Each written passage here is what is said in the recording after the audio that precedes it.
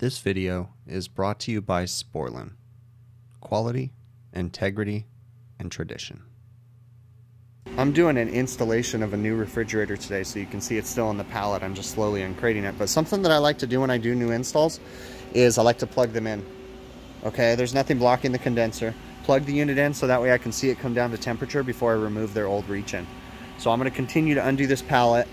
And luckily I have a trash can here, so I'm breaking it up into tiny pieces. Always, again, concerned about the customer. I'm not going to throw a giant pallet in there.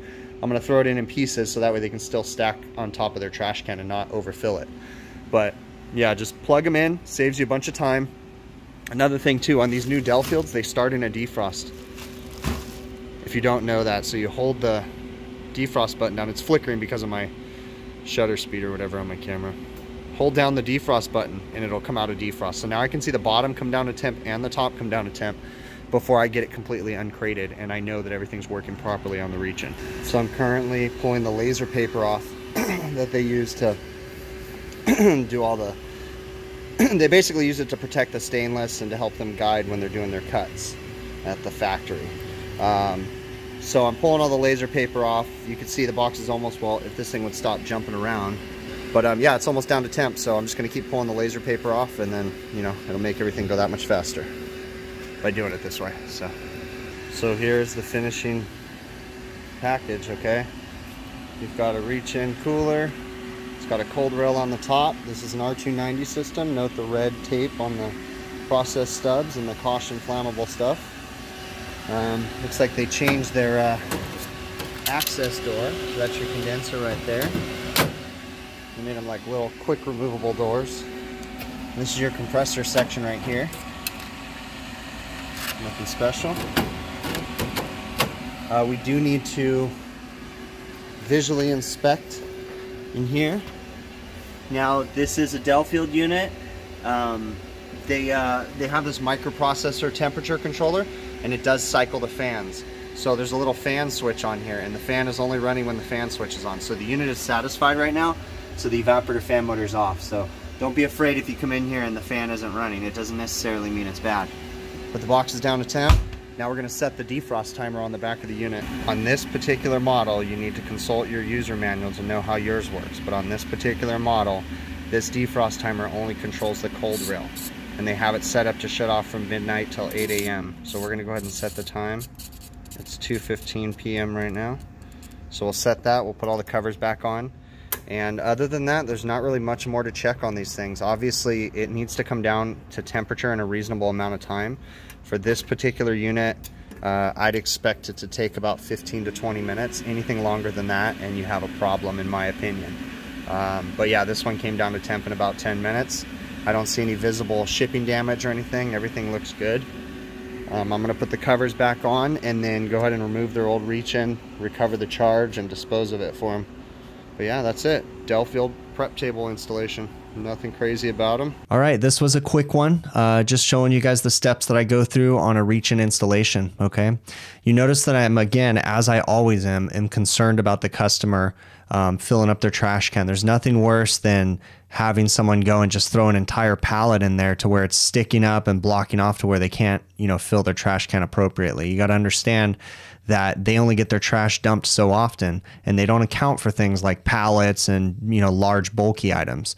Most of the time they want us to take that stuff with us, but if you can do it discreetly and making sure that you're not taking up their trash space, then it's no big deal. So you just kind of throw the wood in there and you're good to go. Okay, so it's little things like that that really make you go a long way with the customer and helps to build that relationship and that trust that they have with you. Okay, then, you know, just looking at the big picture when you're doing the installation, it doesn't matter what manufacturer it is. Every manufacturer has different methods at which their units operate. So this particular unit is a Delfield, and I just happen to know that this particular customer has them custom built to where it has a Graslin defrost module on the back, and that Graslin defrost module only affects the top section. Okay, it's also very important to understand that that Graslin defrost module that Delfield puts inside that particular unit has essentially what we would call a battery backup. So you can unplug that unit and it won't lose time. I think it holds it for 150 hours, I think is what it is. So, you know, that's one of the things too that really makes it so important to order the OEM parts, because you can go buy a Graslin module from your normal supply house, and if you don't pay attention, most of the time the supply houses don't stock the one with the battery backup, okay?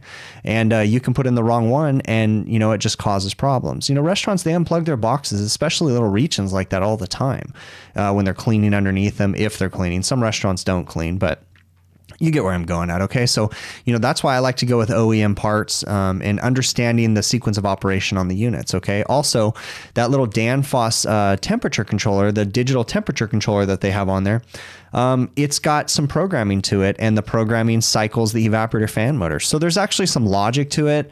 You can call and talk to the factory and they'll let you know. But basically, when the unit satisfies, if it satisfies for so much time, the evaporator fan motor turns off for so much time. If it stays satisfied past a certain time period, then the evaporator fan motor will turn back on, you know, just to kind of move airflow. But it's a whole like energy efficiency thing that the federal government basically made them do to meet energy standards, okay? But yeah, that's pretty much it, guys. Just, you know, I can't stress enough, just taking your time and doing things right. Now, granted, you know, when I say taking your time, I get a lot of comments and questions like, well, how does your company let you do that? Or how does the customer not get angry? When I say taking my time, I'm being smart about my time. I'm not taking 5 hours to do a reach and install. I'll bet you anything that reach and install probably took me all but 45 minutes, okay? And that includes the recovery of the old refrigerant and moving the old box out. So, I mean, I'm in and out. I'm just very efficient with my time. Okay. So it's that kind of stuff, you know, thinking about the job. And what I suggest, you know, you do too, is every time you do a job, no matter how mundane or how difficult it is, I would suggest you to reflect after you're done and think, what could I have done better? How could I have done that faster? Okay. Little things like plugging in the box before you completely uncrate it. So that way you don't have to wait for 15 minutes for it to come down to temp, right? That little bit saves you all that time and makes you look better to the customer, to your company, and makes you just more efficient in general. You know, people ask me, how come you take so long to clean an ice machine? My service company doesn't let me take that much time. It's because I'm efficient with my time. To an extent, I'm probably not taking too much longer than most other people, okay? Now, granted, if you're cutting corners and not cleaning an ice machine thoroughly, then yes, I take a lot more time than you. But you get what I'm saying, you know? I think about the customer, and I think about the most efficient way to do the job properly, 100%, to make sure it's done right, but as quick as possible without cutting corners, right? All right, so I really appreciate you guys taking the time to watch these videos. Please consider subscribing to my channel if you haven't already. Check out some of the other videos that I have popping up right now. There's lots of other great channels besides mine, okay? There's a lot more technicians that are better than I too. Some of them just haven't picked up a camera to start making videos yet, and some of them have, okay? So give some of these other guys a shot. Even if I don't recommend them, look at some of the other channels. You guys can tell when someone's doing a good job or not, okay? Other than that, we will see you guys on the next one, okay?